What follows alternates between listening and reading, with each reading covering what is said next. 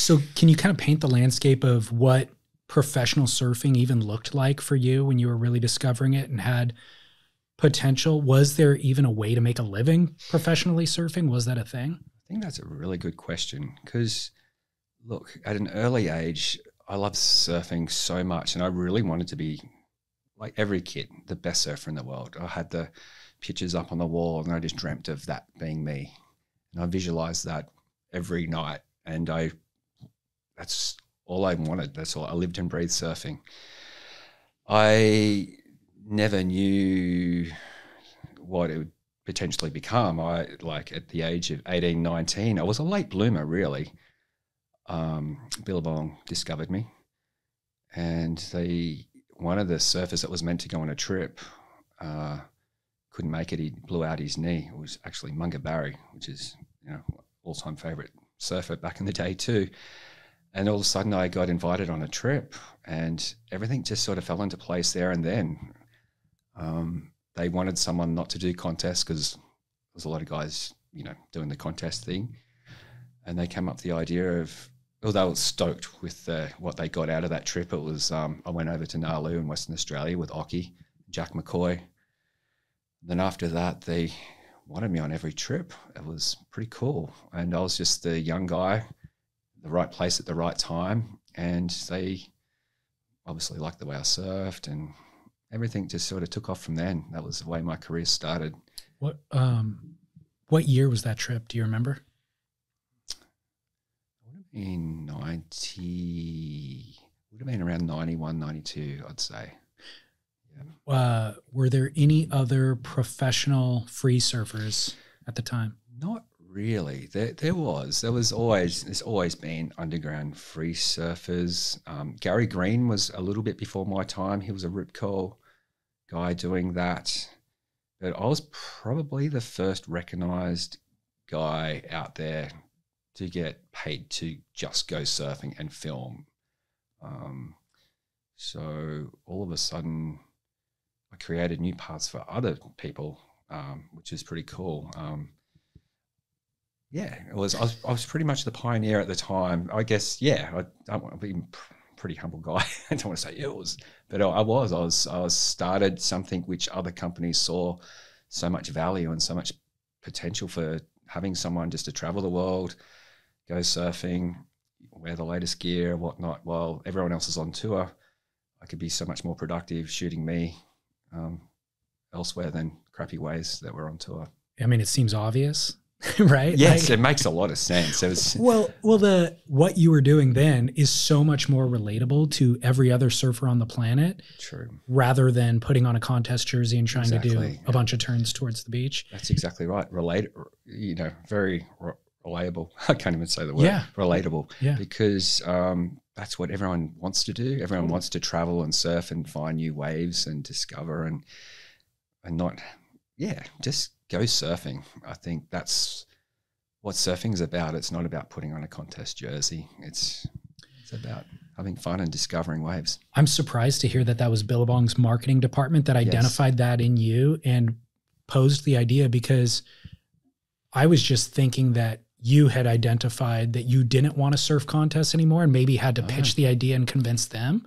So I'm surprised to hear that it was partially their idea. Well, back at that age, I did compete. I wasn't a very good competitor.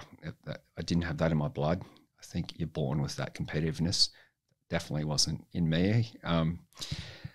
But yeah, it was Billabong that pitched the idea. So I give credit to them. I think it was great. Billabong was it was before they were a corporate company at the time. It was back in the early days, and it was some core crew involved with the company, which is pretty cool. I don't want to glance over that entire phase of your professional surf career. However, in hindsight, when you look back at it, with the benefit of hindsight, I guess, was there anything that you would have wished that you would have managed differently in your pro surf career? That's an interesting question. Look, I was a country kid. I wish I had the mindset or the mind that I had now back in when I was in my 20s. I'm sure everyone would say the same thing with life in general. When you're 60, you're going to say that about being 51. Probably, definitely. I dare say that's true. But look, I don't have any regrets at all. I did try the contest thing. I didn't make it. So that's fine. Like, I know I tried, didn't make it. At least I had a go. And it's no what if I did do that, because a lot of people wanted me to do the contest thing. They thought I could match Kelly Slater and all that. I had all those crazy calls were going down in the day. I didn't make it. I wasn't competitive, but I'm happy with the life path that's been given to me. And there's been some crazy ups and downs with stuff outside of surfing as well. But here I am today.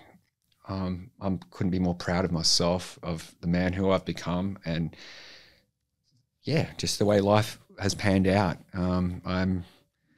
Life is mind blowing. Everyone's got a book, everyone's got a crazy book about their life, but yeah, he's just got to deal with those ups and downs. Life's definitely about the ocean. There's a lot of lulls in life. There's a lot of big stormy sets that come through, and there's a lot of perfect days. Yeah, I've never been happier with the way, it's made me who I am to be who I am right now. Good. Well, the reason I ask about hindsight and things you would have managed different is that people don't always understand in the moment what the ups and the downs might be. Yes. And they'll look back and say, holy cow, that was the up, and I really should have loved that, whatever. My kid waking me up in the middle of the night seemed like an annoyance. Turns out I loved those moments of being up at night with my kid, or whatever it happens to be, Yeah. But from my perspective, I never got to see enough of you. Yeah, right. Okay. But then I think back and I go, that mystique was part of the allure. Yes. And so if you were the guy who was waking up and calling the photographer, let's meet at the beach or whatever, maybe you would have oversaturated your image. True. And I wouldn't, as a viewer, would not have appreciated it as much as I did, Yeah, well, it felt like that at the time. I felt like I was doing my best surfing right at the end of my career. I did a documentary called Wonder Jar with my good friend Justin Gain, and I think I was 32, 33. But it was right then the next free surfers was coming up, the David Rastoviches and all that. Then all of a sudden Billabong was choosing to push those guys, and I was like, all of a sudden I was like, what about me? That's what it felt like. But it was so exciting to watch David Rasta's career take off too. I was so stoked for him, so happy for him. And a whole bunch of new free surfers at the time. But all of a sudden I felt like the old guy, and I didn't want to be that old guy. I dreaded that, I felt like I was washed up at the time, because surfing, being 27, 28, that was a career. You'd done and dusted. So I felt like I was almost pushing and extending that at my age, and I didn't want to be that guy. Look at Margo. But so that felt like that got pushed on to me a little bit, but maybe that was all in my head too. And I did. I actually really struggled after my surfing career. I felt like I just felt a little bit abandoned. And then I went straight into working at Billabong at the time, and I went straight behind the desk, no windows, under illuminate lights, and just sitting in front of a computer.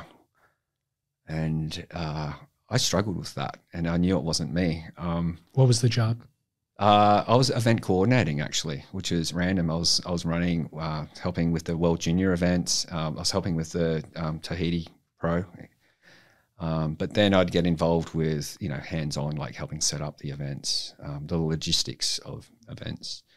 But I wasn't surfing as much. And when I wasn't surfing, it's sort of, I struggled with the my inner happiness. But I didn't realize that's what it was at the time. I did get depressed. I actually struggled with that. Then my marriage failed. Everything went a bit pear-shaped for a few years. Sorry. Don't worry about it. And life was, I felt insecure, I really cared what people thought about me, and I just went into a bit of hibernated a little bit. And I hated surfing at the time. I hated where it became a lot more corporate and a lot more, I don't know. I just had enough. I put my heart and soul into surfing. Like, even though I was a free surfer, I worked bloody hard to get clips. I'd stay in the water, you know, from dawn to dusk to try and get that one clip. Like, you know, I worked hard at it. I never took it for granted. And, but then at the end of my career, it just became living out of a suitcase, traveling, then having wife not being able to come with me, then having a young family come. It did get a bit difficult. And then when I was home, I found it difficult as well. So it was definitely a time where it was a tough couple of years. But I did get back on my feet again. When you said you felt abandoned, yes. By whom? I felt abandoned by the surf industry, by the surf magazines, by the photographer, from everybody. Of all of a sudden, everyone was like, "Margo this, Margo that. Can we do this? Can we do that?" Then all of a sudden, it was just nothing. Gotcha. I wasn't on call all the time. My phone wasn't ringing every day, and all of a sudden, and then I'd pick up a surf magazine and I wasn't in the surf magazines, or it's hard to explain it. I don't think it's a selfish thing to say, but that was my life. I was sort of big in the 90s. I was in every surf magazine and the photographers were calling me every day, or, you know, I was getting asked for interviews, and I was in the limelight in the 90s, and it felt like overnight it just vanished. And I don't care who you are, you sort of miss a little bit of that because that's all I had, that's all I knew. And I felt like maybe, you know, like football players go through the same sort of things after their career's finished. And I felt like I struggled with that. I think the biggest thing I learned from the whole experience of everything is patience. It's like, it's not going to happen overnight. Getting back on your feet, you know, you want it to, you know, next morning wake up and everything's going to be fine. But you just got to know there's still going to be some bad days. Then you're going to have your good days, but you're going to probably meet, you know, another love of your life again in life. Or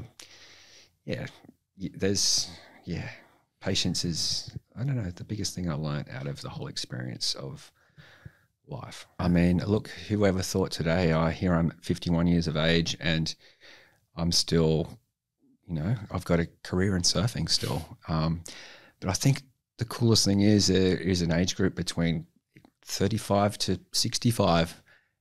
Everyone's growing up watching me surf or whatnot, or just everyone, there's so many, the companies seem to think you got to cater for like 18 to 23-year-old, you know, young groms, and that's where the fashion is. But surfing's a lot bigger than that. Totally. And I think people can relate to me. I mean, they can relate to not doing Air 360s. They can relate to keeping the board in the water and keeping it on rail.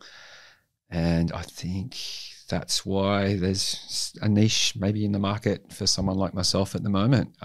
They see it's a healthy, happy lifestyle and see that I'm still keen, and that's, you know, surfing never dies. Right.